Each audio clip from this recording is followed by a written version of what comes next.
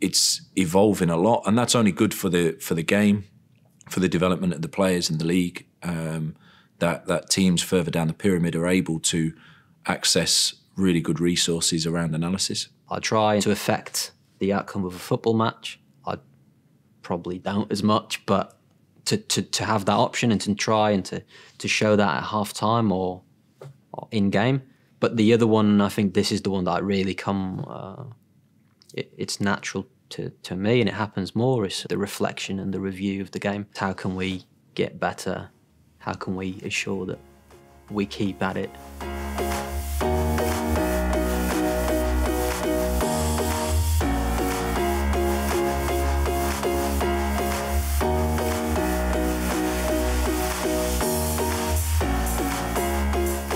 My name is Ian Burchnall. I'm the head coach at Notts County Football Club.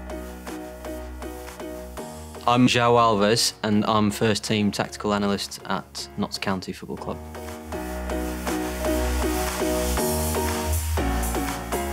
The importance of having an analyst in the coaching staff is huge. I think not only just to look at the games back, but also reflect on the training. Also having somebody that sits in the stand that's kind of understands what I want and what I want to look for every game, every training, and then be the connection between that material and the players. So when João understands how I see the game and how I would want my team to set up, it makes it much easier for him to be able to operate, to see key things, to see common trends in what we're doing. Every day we kind of discuss previous games, upcoming opponents, how we can connect how we're playing to the next match, and then how we're going to be able to deliver that in training. So I talk with João about the training and what training we're going to do. Then he can look for certain key things in that training, clip them, send them to the players, just to give continual feedback to the players so that it doesn't just stop when training finishes, but it carries on after that. As Gaffer said, it's important to know what he's looking at, and if I don't have that, it's very, very hard to actually show him what he wants. But the goal is to look at the game kind of through his eyes a little bit. That's why the connection is important, and why it's important to know exactly what we're after, because then I can just go and look for it and take a bit of load off of Gaffer's plate and deliver it to the players a bit. We're always in touch. We're always quite clear on what we're after and what's good behaviour, what's behaviour that we want to improve. So I would just say it's a good, healthy relationship with a lot of clarity. For me to do my job, very important, and for Ian to get the best out of me, for sure, as well. Yeah, I got him. Let it drop.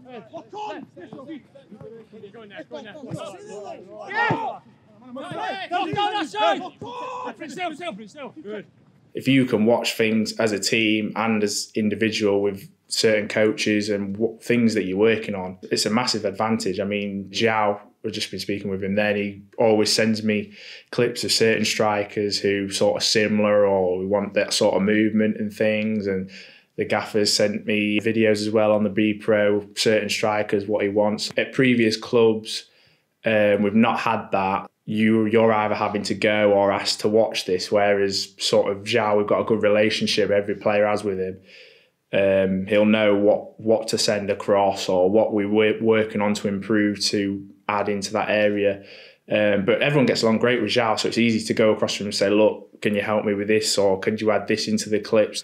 You'd obviously pull him on what you would need. So some lads might only want a snippet of it, the best bit of analysis that will get them to the performance they need for that weekend. Someone might want extensive. I want to know every single thing about X, Y, Z about this player. So it varies very personally, I think, when you get with João on how and what you want from it. And because the programs are so good now behind it, he can tailor it for you and in the individual to improve. Without seeing what you're doing, you don't know how you're going to progress. You don't know what to progress in. And with them being able to analyse it with you and give it a detailed reaction of what you're analysing, I'm learning stuff at 30, which I'm happy about. If I'm going to stay ahead of youngsters coming into the team, ahead of everyone else, I need to know that I've got these tools available to use.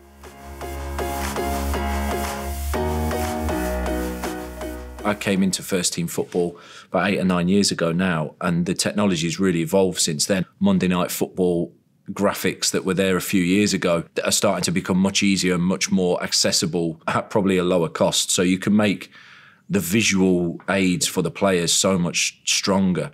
We all analyse the game, even years and years ago before this sort of technology.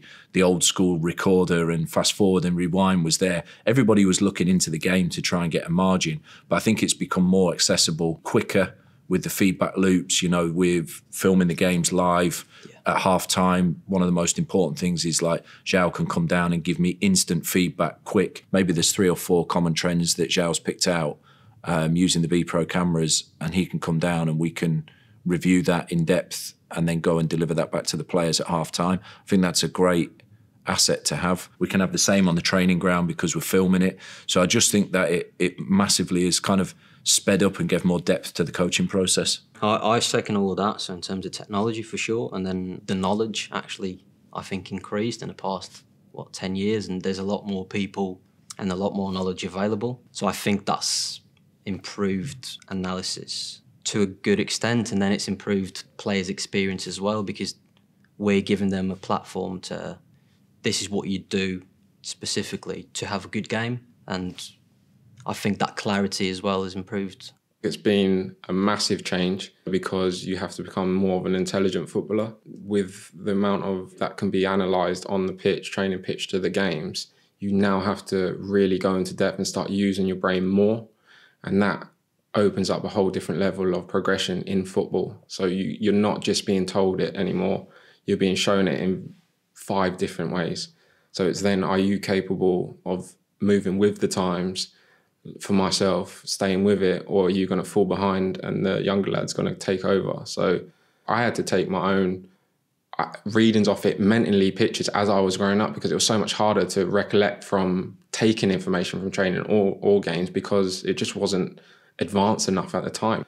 Years ago, I went into clubs and they were needing 3, 4, 5 analysts, and we probably getting that kind of quality of work with less personnel now, which means that you can go further down the leagues with maybe less finances behind you, but still get good quality analysis done.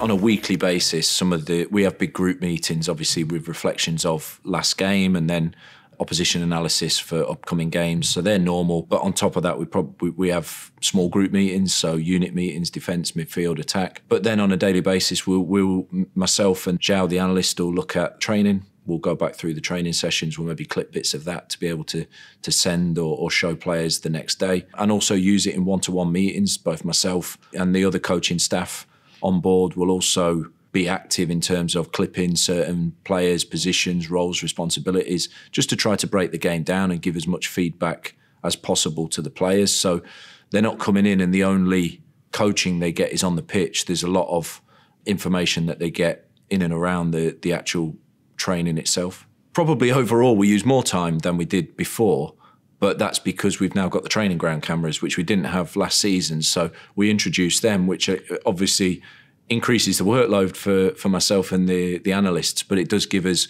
much better feedback loops for the players. So I would say our overall time, we're probably using a bit more than we did last season on analysis, but the quality of the analysis that we can do in the shorter time is much higher. It's a cycle. So I do post-match after a game. So we go day to day. So we'll go before the session.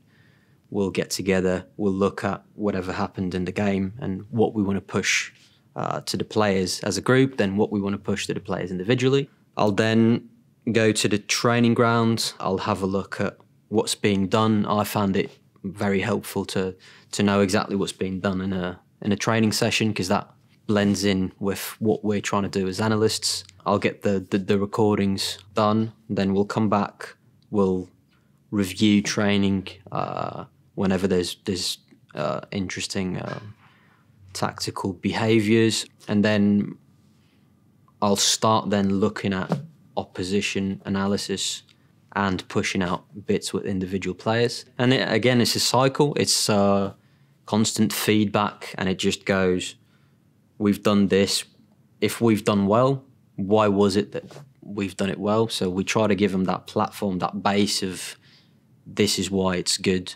So then it becomes clear as a behaviour what we want. And then same with when it's bad. If it's bad, why is it bad? So if the game starts to stretch, what's causing that to stretch? How can we correct it?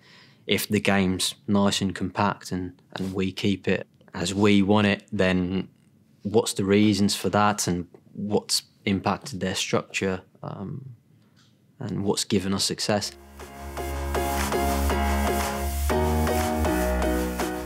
Depending on what we decide, we put some content together for the players before the match, so hour 45 before. That's when we announce the lineups. So we'll have that on my laptop ready to put in front of the players. Then it's a bit of a waiting game until lineups are announced. Then it gets a bit frantic with trying to understand what the opposition are doing, where we can start to kind of predict and assess where we're going to get joy, where we're going to get troubles. I'll put it up on the board so the players know. I'll give them a bit of information in between, so the individual bits that maybe didn't filter through to the group meeting, I can just go through. Sometimes good practice is to just give an example of a clip they've done in training or a clip from an elite player. And then from there, go up to the gantry. I've got the radio, so I can just radio down anything I see. The guys can radio up anything that they're particularly interested in, and I can just clip it straight away. But particularly at half-time, we bring it down and see what I give them a better, clearer picture of what's going on. It's tricky to see it at pitch level. Then we'll go into the changing room. The gaffer will speak about the key messages that he wants to send. Then again, we'll have an opportunity to put in some smaller bits in front of the players with a picture, which is great. I think that gives us actually a lot of buy-in. I've found when we don't have video that the message can get lost. The ability to look at half-time with the quality of the camera that it gives you and the immediate feedback that it gives you, I think is really important, because as a coach, you have a small window at half-time where you can make those changes and be proactive and really get messages across. When the players are out on the pitch, it's so hard to get quality of message across. We have the cameras, the wide lens vantage point, being able to clip things. By the time I'm in at half-time, you're pressed for those minutes. So as much feedback as I can get at that half-time is huge. And when you have that 15 minutes, you've got to use it really well. And I think Bepro certainly gives us the feedback to allow us to be more efficient at half-time. I try to affect the outcome of a football match. I probably don't as much, but to have that option and to try and to show that at half-time or in-game. But the other one, I think this is the one that I really it's natural to me, and it happens more, is the reflection and the review of the game.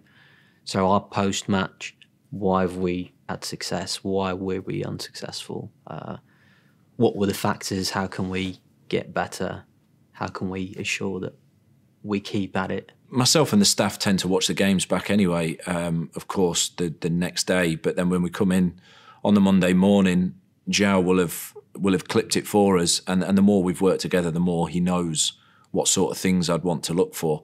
And then he will present to me what he's seen. So breakdown of what we do in possession, out of possession, any other trends within the game or problems that we might have had.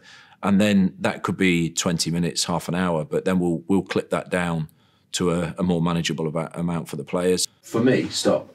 This is no-brainer. Here, here, and we just come out and all the spaces on this side, but we've played 3-4 passes all on the same side, and then we end up doing this one. Just what you're talking about, body position, that I heard. Yeah. His body shape is just to go, look, he just needs to he needs to turn, open up, play there, come out. Yeah. But then we just do that. Yeah. Do you want this? I can clip it. Yeah, I think so, because I know it's on half-time, but we can control this moment. There's still 2 minutes left of this half. Maybe we'll end up showing the players up to 10 clips, but we'll try and find a common theme and we'll try and link it to the next game so that it is consistent with the messages that we want to put on the training pitch. What do we think to this? Build up. Where's the ball got to go? Out left all day. I think that first pass Connell is too soft. I think you can wrap that back to Sam so he can take back foot and get out. But even so, I still think back foot, this is the pass here. We have to trust that we can play this pass, and then we get out. Look at the space Chicks has got, and then Connor will run them off. If we keep playing same side and clip long, I don't think it's to our advantage. And now look, Vinny's dropped, Cal's a little high, and then maybe we don't land on it well enough in here. João can put on a very good and simple, I say simple, but it's very extensive what he does. But for us lads, it's made simple, and that allows you to process the complexity of what they're trying to do, the use of distances to lines to areas you're trying to cover and protect. And it's something where if you were saying it, they might not process it much, but how you're able to analyse it and put it in, it's quite simple. I think that's a great position, Chicks. Just if you stop there, how we double pivot now, we've got 2v1, so Chicks, you can come up here. Instead of 3 versus 1, come up and join the, where's Chicks? Yeah, that's perfect position. You see how you two have just got that, everything locked out in front now.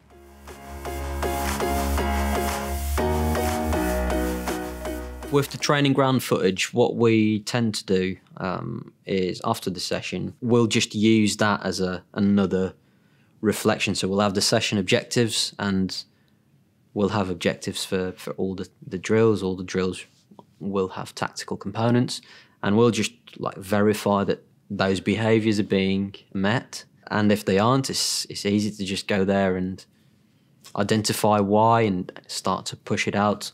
Also, I should say we push it out a lot when the behaviours are good, because we feel that actually it's worked quite well for us. When we see something good, we praise it, and then it starts to happen more and more. I've always liked to film trainings because I like to watch back what we're doing, because you get so involved with the training. I think being able to be more reflective on your own practice is massive. I think it depends on the training that we do. Like today, when we've had the bigger area stuff, there might be some really good clips of some of the movements that we've discussed. We might just think about 1 or 2 players and key roles, and after the training we can just put it on the TV. We sit down, we flick through the training, and if we see some patterns or movements or things that we thought were a problem in the session, we can clip them. Either we send them to the players with some notes on them, or maybe we catch them in the morning, sit down for 5 minutes, go back through their training from the day before. But it's a good process for me as a coach, because I get to see if what I was coaching is correct, if the things that I think I was trying to work on in the training session happened, and you get to be a bit more reflective on that. And I think it also gives the players, sometimes the players are just in the session, it gives them a chance after the session to sit down and really look at what they did.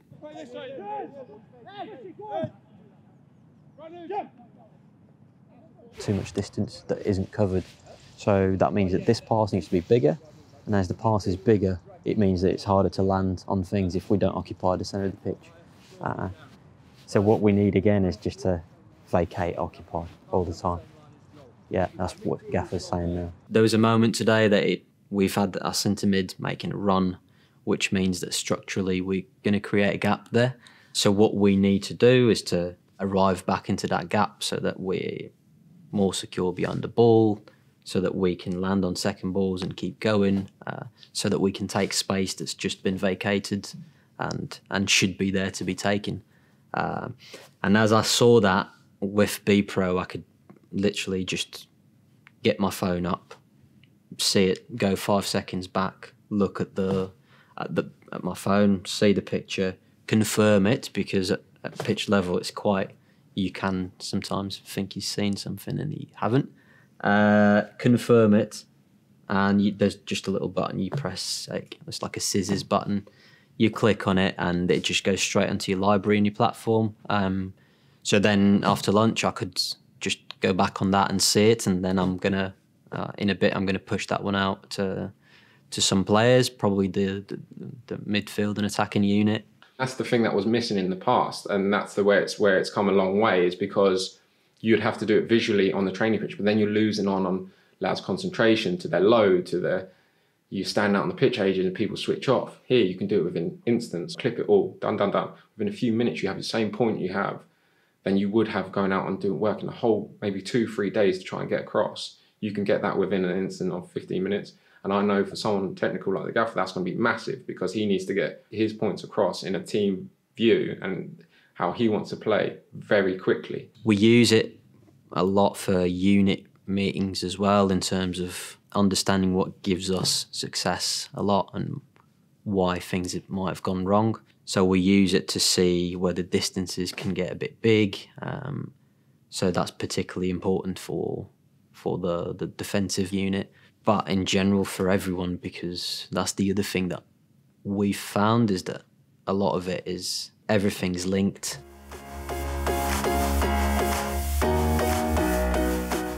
You need to create a culture within the group where the players want to be reflective and they're not afraid to look at the way in which they play. I think that's fundamental to analysis, that the players have to be open and not afraid to critique. And I think we try to create an environment where it's a discussion. You know, when we come in, it's like we discuss the game, we discuss how we can improve, and the players have to be on board with that. One of our centre forwards, we've basically used our training cameras to spot something that would have probably taken us a lot longer to spot if we didn't review our training process, which can only happen with the cameras, with the footage. And we've realised that actually there was a little tweak in his movement inside the box that we thought would bring a lot of benefits to him.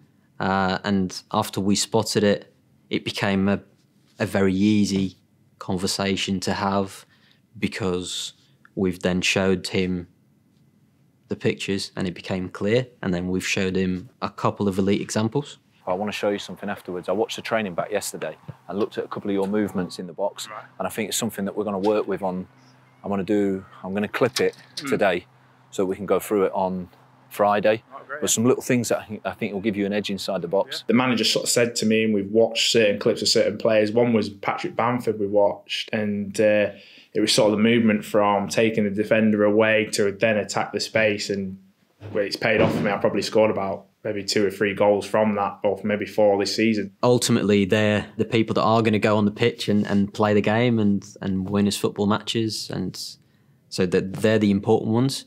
So it wouldn't make sense to have a workflow where we can get to a million conclusions, but then we can't actually pass it on to the players. And very important for us that the players can just open their phone and just quickly go on the app, and they can go to their groups and open their individual clips or their unit meeting clips or the group ones, the big ones. They can throw comments in to ask me or ask the gaffer or ask whoever it might be what they think. João sort of got that across when we first started using the Bepro app, but as it's gone on, everyone's interacted more over it. I mean, the coaches have got really involved in it as well, which I think is good. And I speak to Sam Slocum, the goalkeeper, and every morning we have a conversation about, oh, did you see that back? Or did you see this, what we could do better? Pretty much after every game, there's always something. I mean, we tend to upload the games onto the Bepro system and then we can clip it down. I think it's been very good for the set plays, where we can have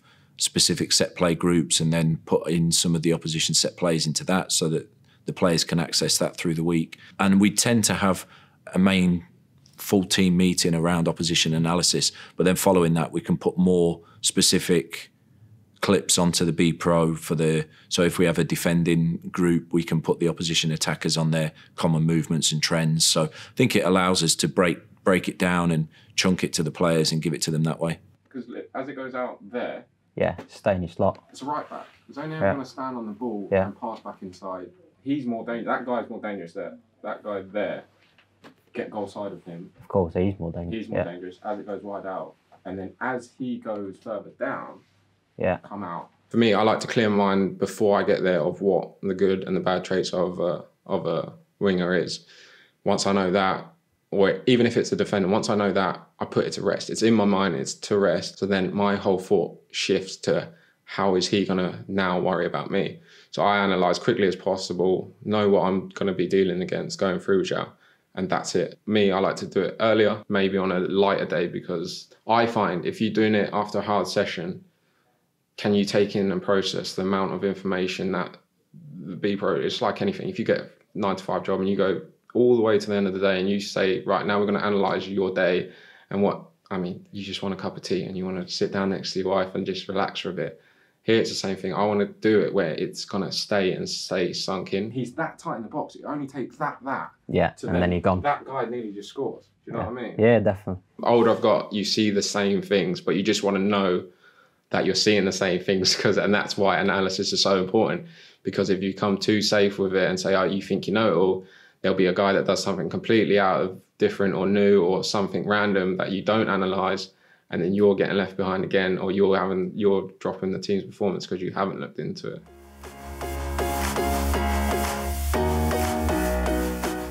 You want to have things that push your work, so we want to have more things to work on. So normally the more advanced you get with the technology, the more access to stuff you have. But certainly it makes us more efficient in terms of, if you take an overall season and the ability to get all of your messages across and how you want to play, the more information you can get to the players in a shorter space of time means that you're more efficient with that. It allows us to give stronger, clearer feedback to the players quicker, to make our overall process of developing the team much more efficient. Almost everybody spends a lot of time looking at their smartphone, so I guess to be able to have access to all the things that you need and the information around an upcoming game at your fingertips on your smartphone is a huge benefit, really, so that it's so accessible for the players. There's no excuse really for not being aware of opposition or your own strengths and weaknesses or your own reflections on the last game. So I think it gives that accessibility, and it stops players only being spoon-fed, waiting for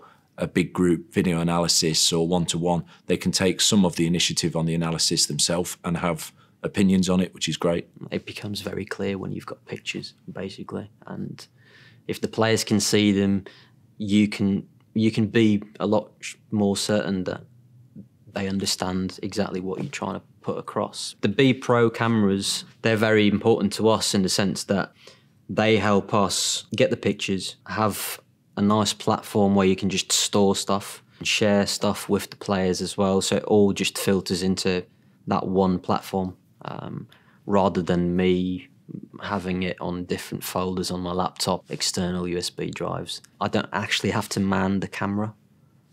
So they've installed the cameras there with the training ground one's got decent vantage, the stadium definitely really good vantage as well. So that's one of the struggles I used to have before Bepro, was to see the stuff that I needed to see while operating the camera.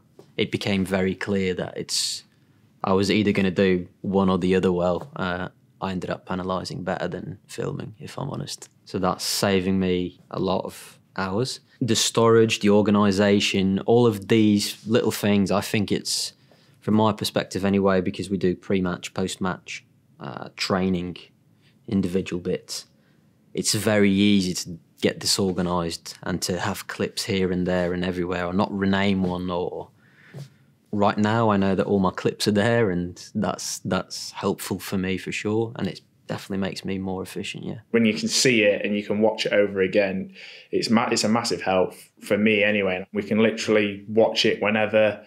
Usually we receive the video of our individual clips from maybe the next morning from a game. So I just literally go through the whole of my clips. It could be 40 minutes, it could be half an hour, but I think it will always help you for any player. If you want to get there and you want to be the best you can every day and be the best for the team, then it's going to be a massive help. I mean, you can watch things and take things on board. Even in the training session today, I spoke with João and he said, oh, one movement here, you can do this. You can stay away in field, because he can then pick if you want to go left or right. Do you know what I mean? Yeah.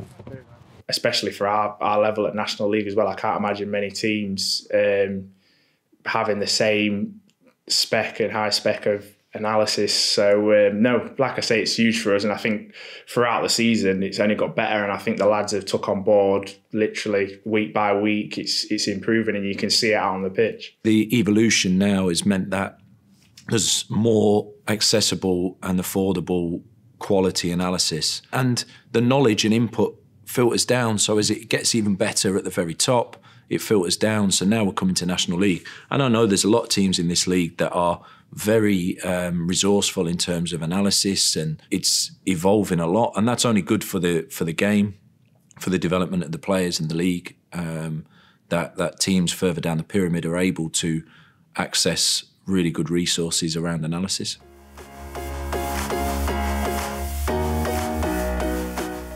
the more you work together with staff, I think not only analysts but physical staff and medical staff, I think everybody starts to understand how you want the training and you start to connect there. So obviously that you become very close-knit group and understanding each other's roles, and certainly how we want the final picture to look is massive. I agree. I think it's such a big operation in running a football club that we need to have this understanding and connection, and it puts you at ease, gives you the trust to be independent in what you do.